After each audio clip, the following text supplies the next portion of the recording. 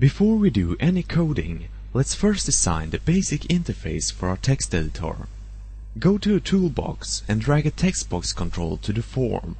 Under Properties, we'll give it the name TXT and also enable both of its scroll bars. To stretch the text box, change the dock property to Fill and set multiline to True. Now, go back to the toolbox and this time add a menu strip, which we'll rename the menu. Click the arrow button on the menu strip and let Visual Studio automatically add some standard menu items. For now, we'll remove the Tools and Help menus, along with Redo from the Edit menu and Print Preview from the File menu. To make things a bit cleaner, I'll go ahead and rename all of the menu items.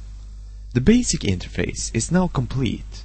To begin coding, let's add a click event to each one of them.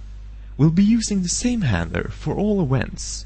This way, we can simply use a switch statement with one case for each menu item. Let's first implement the edit menus. These are all basic functionalities of the text box control, so it already includes these methods. The exit handler is just as easy to create using the application exit function. The other event handlers will require a bit more coding, so we'll move their functionality into new methods which we're going to implement in the next couple of sections.